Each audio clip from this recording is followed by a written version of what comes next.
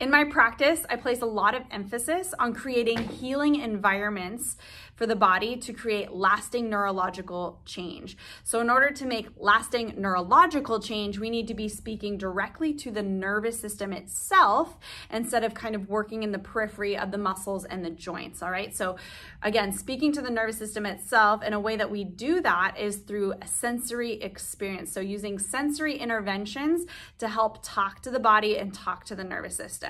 The way I do that is through different textured surfaces. So I use things like spiky balls, textured mats, which we'll show in a couple posts, even things like heating pads, vibration, anything to help bring that sensory awareness to the body. Specifically placing these textured surfaces on sensory places in the body, like the hands and the feet, maybe even in the hips and the back. This sensory stimulation can be implemented during exercises themselves. For example, putting a textured mat underneath the feet during bridging and standing exercises, or underneath your hands for quadruped and upper body loaded exercises.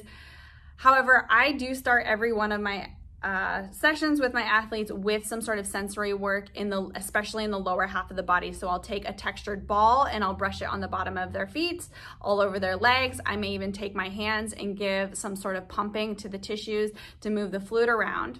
And what this does for the athlete is that brings awareness to those tissues that may otherwise have been neglected in sensory sort of stimulus, all right? What that sensory awareness does for them then is when I ask them to push through their feet or integrate through their legs, they have a better understanding of where that position is in their body. So where the end point of their body is that I'm asking them to move through. And then this in turn, it invokes a more full body participation in the exercise.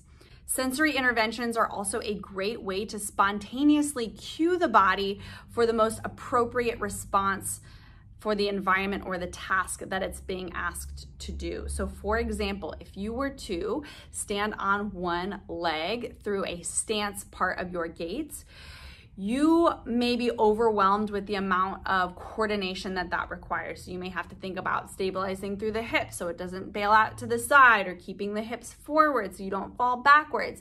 That's way too much to think about.